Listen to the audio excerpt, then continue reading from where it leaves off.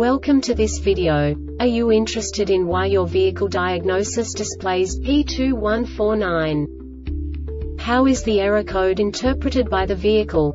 What does P2149 mean, or how to correct this fault? Today we will find answers to these questions together. Let's do this.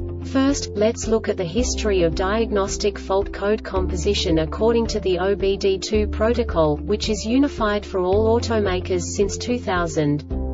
We divide the electric system of automobile into the four basic units: powertrain, body, chassis, network. This distribution is defined in the first character code.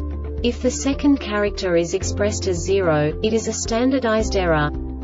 In the case of numbers 1, 2, 3, it is a more prestigious expression of the car-specific error. The third character specifies a subset of errors.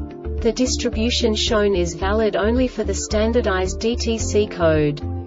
Only the last two characters define the specific fault of the group. Let's not forget that such a division is valid only if the other character code is expressed by the number 0. Our website airbagreset.sk produces useful videos for you. You do not have to go through the OBD2 protocol anymore to know how to troubleshoot any car breakdown.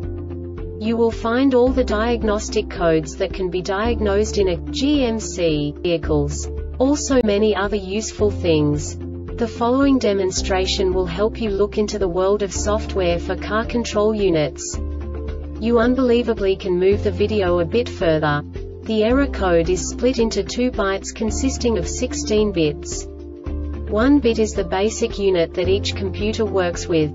The bit has 2 logical states: 0, low level, 1, high level. By combining the first 2 bits, the basic character of the error code is expressed.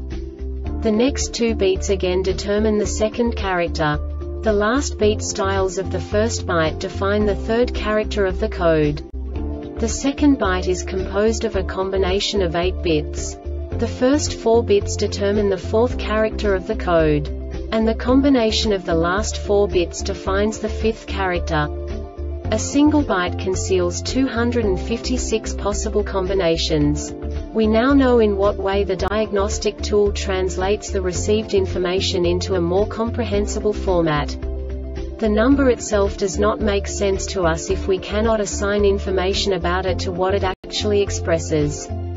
So, what does the Diagnostic Trouble Code P2149 interpret specifically for GMC car manufacturers?